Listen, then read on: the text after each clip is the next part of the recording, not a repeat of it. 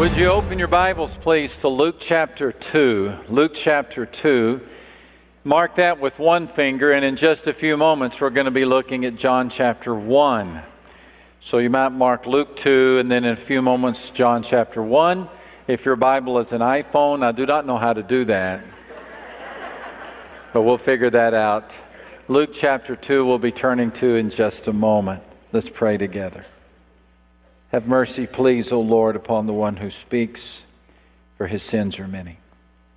May we see Christ, and just Christ. Amen. So there you are in Macy's department store. The place is packed with people who had the same idea that you did, and that is to take advantage of a Saturday to get your Christmas shopping done early. But you're making good progress in spite of the crowd. You've already found the fleece for your son and the perfume for your niece, and you're inching your way into the jewelry department to look for those little pendants that your mom keeps talking about, when all of a sudden the Macy's department store just explodes in music. I'm not talking about somebody humming Silent Night behind you. I'm talking about an explosion of Handel's Messiah, not through the speakers, but through the shoppers. The guy to your right who is just pushing the baby stroller stops and he belts out the tenor part. And the ladies to your left who were looking for pajamas, carrying shopping bags, don't even set the bags down before they turn and they begin to sing toward the mezzanine. The place is full of music. And all of the store can be divided into two groups. Those who are singing and those who are wondering what in the world is happening. Can you imagine such a scene? In case you cannot, turn your attention to the screen for a minute.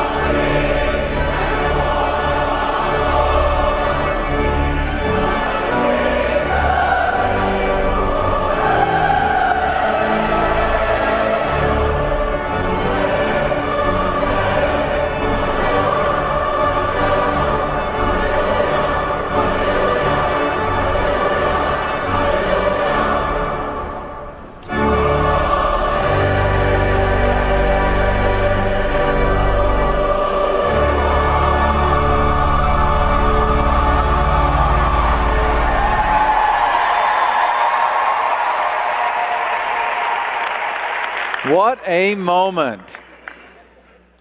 Shoppers became worshipers. Macy's became a sanctuary, and a common, normal Saturday became a Christmas celebration. But what happened in Macy's last October is nothing. I'm talking small potatoes compared to what happened in Bethlehem 2,000 years ago. Here's how Luke described it, beginning in verse 1 of chapter 2. And it came to pass in those days that a decree went out from Caesar Augustus, and that all the world should be registered. This census took place while Quirinius was governing Syria. So all went to be registered, every one to his own city. Joseph also went up from Galilee, out of the city of Nazareth, into Judea, to the city of David, which is called Bethlehem, because he was of the house and of the lineage of David, to be registered with Mary, his betrothed wife, who was with child. So it was that while they were there, the days were completed for her to be delivered. And she brought forth her firstborn son, wrapped him in swaddling cloths, and laid him in a manger, because there was no room for them in the inn. Now we know what happens next. We know about the shepherds and the angels. We know about the bright star and the arriving dignitaries, the wise men. But did you notice before any of that happens, the whole story of the birth of Jesus just drips with normalcy? I mean, it could be shopping day at Macy's. It was just a normal setting. A regular couple, Mary and Joseph, covered with road dust, arrive in a simple town of Bethlehem, facing the common problems: a government census, a crowded hotel, no place to stay, and finally they end up in a common stable. The story of the birth of Jesus begins in such commonness. This isn't King Joseph. This isn't Queen Mary. They don't have a tax exemption. They don't get special dispensation from the government to stay home. Yes, God is within her belly, but she receives no special permission. She's so normal. Joseph is so normal. This isn't Joseph and Mary of the Bible. This is Norm and Norma of normal Nazareth. They're just normal. Normal has calluses like Joseph on his hands. Norma has stretch marks like Mary. They're just normal. They don't have a caravan to take them. They don't have banners. They don't have servants. They're just normal. Normal like you. Normal like me. Norma sings off key. Normal has to get to work early in the morning. Norma has more than she can do. All the laundry's piling up. Normal has a cranky boss who wants him to take one more trip before Christmas. Norm and Norma have learned the life of being normal. Consequently, they don't receive a lot of special exemptions, special treatment. They've even heard what Joseph and Mary heard when they arrived at the inn. You know, we're just a little crowded. We don't have room for you. Had that been King Joseph and Queen Mary, they might have heard a different response.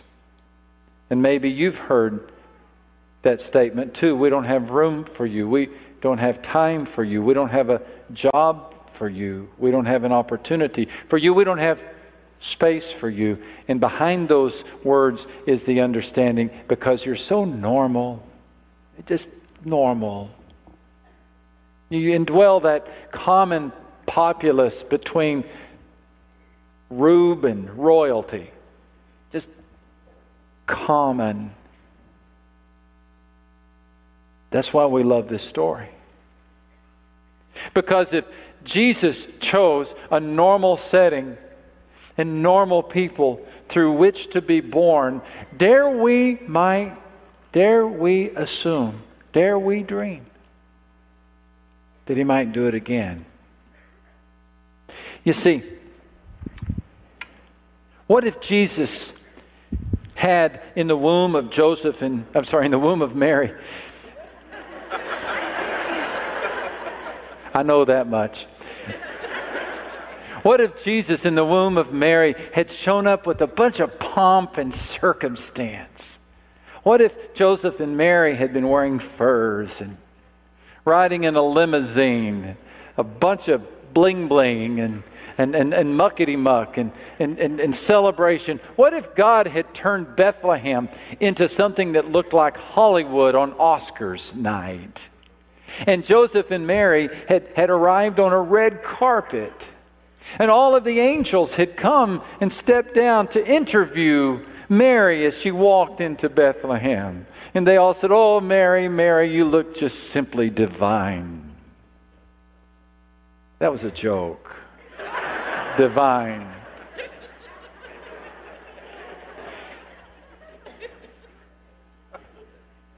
Had Jesus arrived encircled in pomp and circumstance, we would be reading His story thinking, my, what a wonderful way God entered the world. But since Jesus chose to enter the world cloaked in commonness, we commoners can read the story and think, my, might He be willing to do it again through us and in us, just common folk. Sometimes I think that the real splendor of Christmas is the lack thereof. John, when he describes the coming of Christ, comes at it from a different angle. Luke takes us ground level. We follow Joseph and Mary into Bethlehem. John, on the other hand, takes us up to heaven. And with the pen of a poet, he begins in John chapter 1 to describe the coming of Christ. I'm reading in verses 1 through 3 of John 1. And then I'm going to jump down to verse 14. He says, "In the beginning was the Word. And the Word was with God. And the Word was God. He was in the beginning with God. And all things were made through Him. And without Him nothing was made that was made." And then verse 14. "And the Word became flesh and dwelt among us. And we beheld His glory, the glory as of the only begotten Father, full of grace and truth." How does John begin his gospel? The same way the author of Genesis began the Bible. Have you ever noticed? In the beginning. In the beginning, God created the heavens and the earth. Is this a coincidence? Or is this John's intended message? In the beginning, the one who Mary held, the babe in Mary's arms, the baby in the manger, was in the beginning. He was in the beginning. In the beginning was Jesus. In the beginning was the Word. The Word was God. The Word was with God. And then verse 3, he says, all things were made through Him. All things were made through Him. Not by Him. Did you notice? There's a difference. If all things were made by Him, then He would take things and assemble them, pre-existent things, assemble them into something. No, all things were made through Him, which suggests He took nothing and made it into something. He became the very force in which things began to exist. He didn't just reassemble that which existed. He, by divine fiat, called into existence something out of nothing. In the beginning was the Word. This Jesus was in the beginning, and all things were made through him. He was, we might call him the Genesis Word. Paul said he was the firstborn over all creation. Paul said he's the one Lord, Jesus Christ, through whom God made everything and through whom we have been given life. So here's the picture of Jesus, the one who was in the beginning, the one through whom everything was made. And then John says, that Word became flesh. He became one of us. What no theologian could imagine, what no rabbi ever dreamed, Jesus did. God became flesh and he dwelt among us. He became Emmanuel, God with us. Remember the promise of the angel? Behold, the virgin shall be with child and bear a son, and they shall call his name, what? Emmanuel, which is translated, God with us. Imanu in Hebrew means with us. El is abbreviated form of Elohim, the name for God. So Jesus comes as the with us God. Immanuel, the with us God. Not the near us God or the around us God or somewhere in the zip code God, but the with us God. The artist became a paint drop on his own canvas. The potter became mud on his own wheel. God became a fetus and placed himself in the most normal of circumstances, in the womb of a girl, covered himself in placenta, and descended through the birth canal into the calloused hands of a Jewish carpenter. Now, why is this important? Why is this important? Because if God would become flesh and dwell among them and be the Emmanuel, we can believe that God is with us even now. And that not for a moment dare you think that you are too normal, too ordinary, too common to miss out on the presence of God. And that God has not chosen to limit his presence to sanctuaries and saints that are in a stained glass window. But that God has chosen to come among the normal people who are just crazy enough to believe he will. Normal. I don't think Joseph and Mary had the advantage that we parents have today, and that is the advantage of ultrasound technology. But many parents today, including Deanlin and me, when our 3 daughters were born, we wanted to get an advanced glimpse of our child. And so we had an ultrasound taken. You know what that is? They get a picture of the baby. It's not much of a picture, but you know, there's no waving and no smiling. It looks more like a Doppler radar storm forecast, which it may be.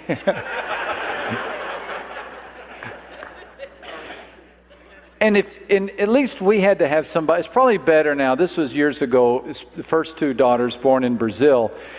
We had to have the doctor help us out and look at the picture and get the interpretation. And he started pointing things out. He said, well, there's a leg, and oh, there's another leg, and there's a hand, and there's a pierced nose, and oh no, that was a later photo. Sorry, getting them confused.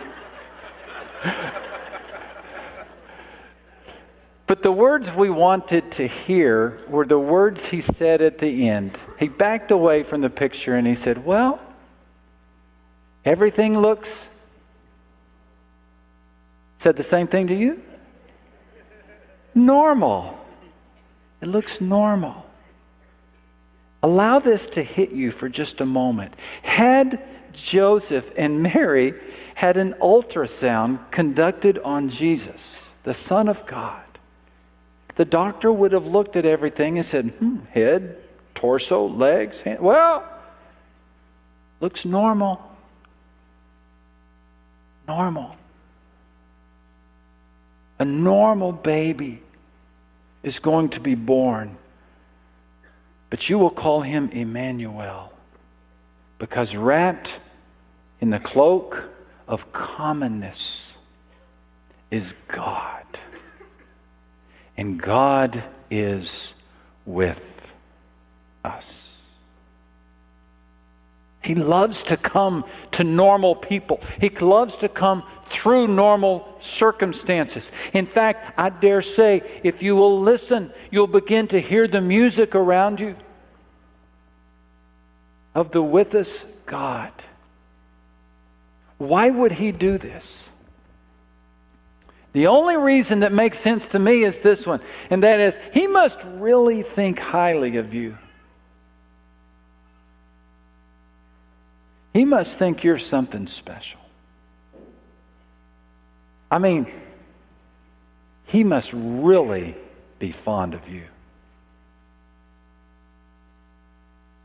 If he is so willing to come into your world, to talk to you, to be with you, to dress like you, to appear like you, to become flesh, so that someday you can go into His world, He must really think highly of you.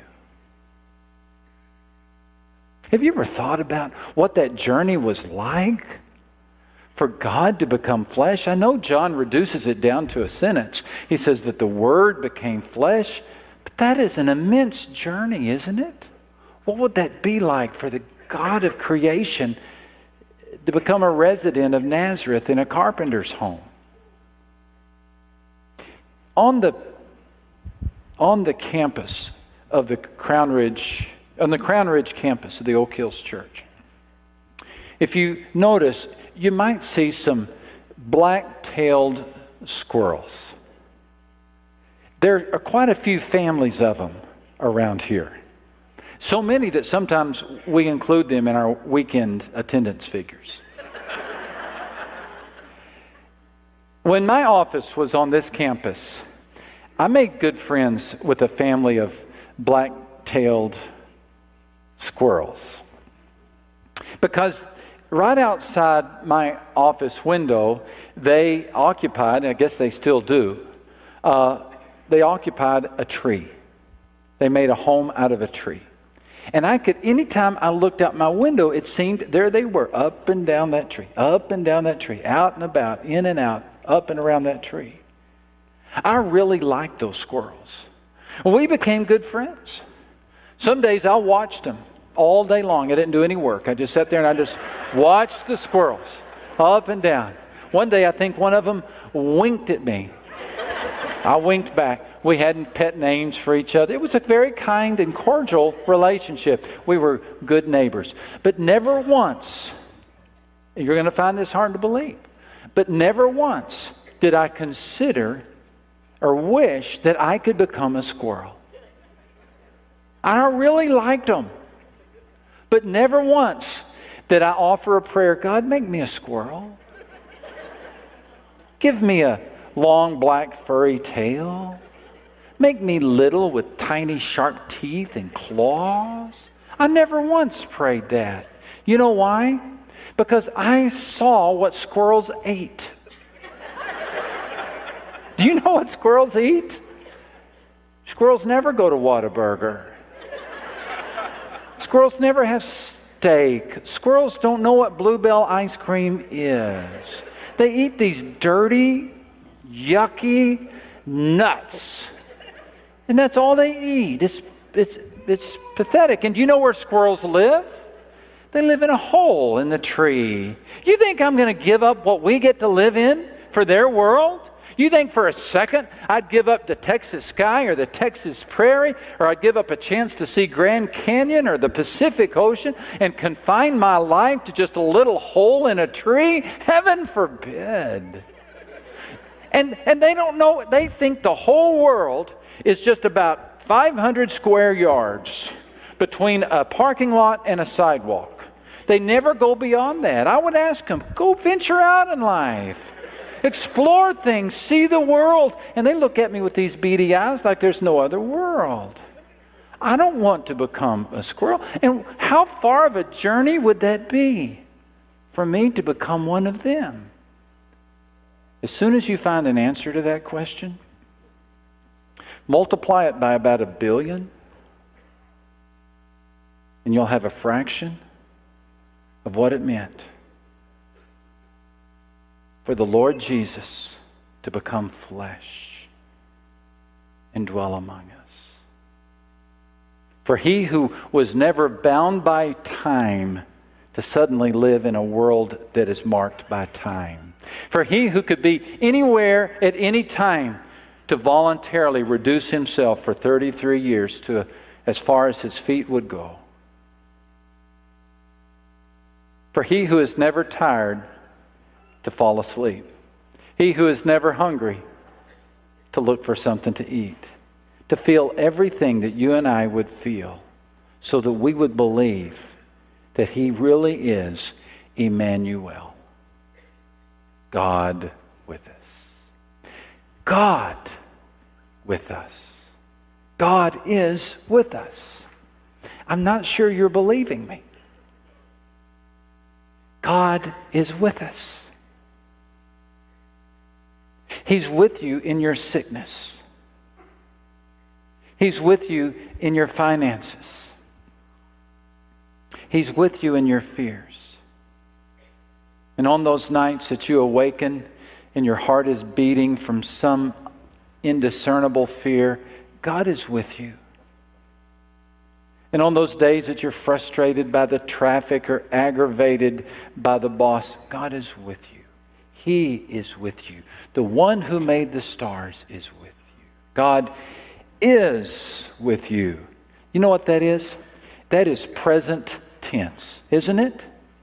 Not God was with you, or God will be with you, or God could be with you, or God would have been with you if. But God is with you. That's called present tense. That means God is present, so don't be tense. You can relax. God is with you, beside you, ahead of you, behind you, above you. Next week I'll show you how God is in you. God is in you. So are you normal? Congratulations. God comes to the world through people like you. And if you'll listen carefully, even in the most normal of moments, listen carefully, you might hear the music.